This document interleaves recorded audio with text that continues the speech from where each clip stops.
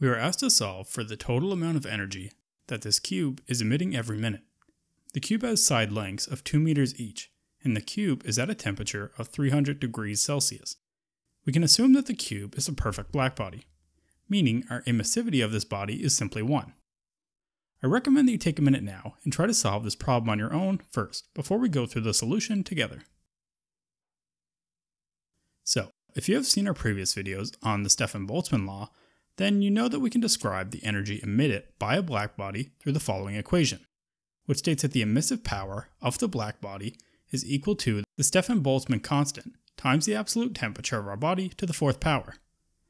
Now, the first thing we need to do is convert our temperature to Kelvin, so we can just add 273.15 to our 300 degrees, and this will convert our temperature to the Kelvin scale, since we need the temperature to be the absolute temperature. Next, we need to think about what we're actually solving for. The problem asks us to solve for the total amount of energy emitted from the body in a 1-minute time period. But remember, the total energy in a given amount of time is not the same thing as the emissive power, as the emissive power can also be written as the total change in energy from some reference date, say time 0 and energy 0 per area per time frame. Our question is actually only asking us for this Q2 term, that is the amount of energy that has been emitted after our 1-minute time period.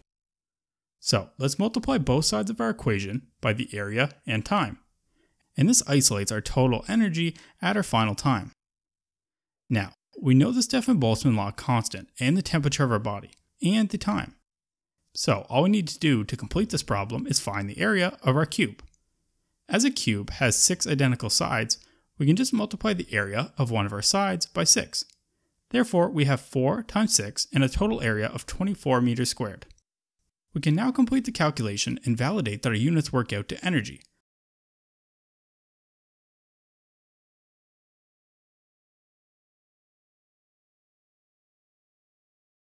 So, kilojoules. And there we go. This body will emit 8,810.87 kilojoules of energy every single minute. I hope that this video helped your understanding of how we can use the Stefan Boltzmann law to solve for the total energy emitted from a blackbody. And if you enjoyed, please like, subscribe, and consider checking out our YouTube memberships by clicking that join button down below.